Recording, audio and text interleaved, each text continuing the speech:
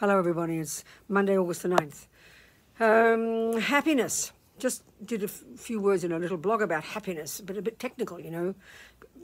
But there must be 1,000 conferences and 1,000 definitions and 1,000 books about this.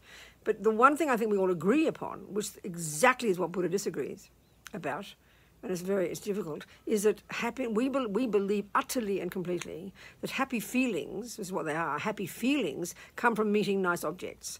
Nice boys, pleasant cakes, lovely weather. Even we so are addicted to believing that the happiness comes from the cake or the nice boyfriend, that even when we think about happiness, when we have our memories about happiness, we remember the boyfriend and the cake. We wouldn't even know how to describe the mind. But the Buddhist whole point is happy feelings are in the mind.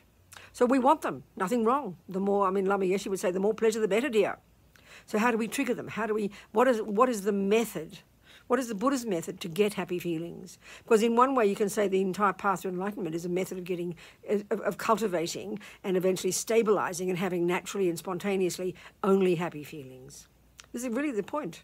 A very simple way of putting it. Well, how do you get them? Well, in a simple way, first of all, we think they come from the cake, so then we get the cake and it does trigger a happy feeling, but the Buddha's saying, well, have you noticed, Robina, that it doesn't last?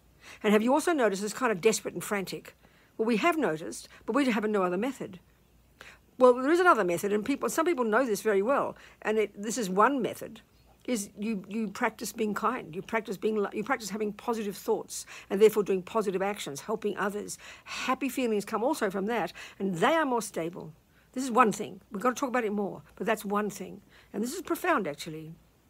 You know, to realize that being kind to others and helping others, this will trigger happy feelings. Don't feel bad about that. But it's a much more profound method. And this is a starting point, just a starting point.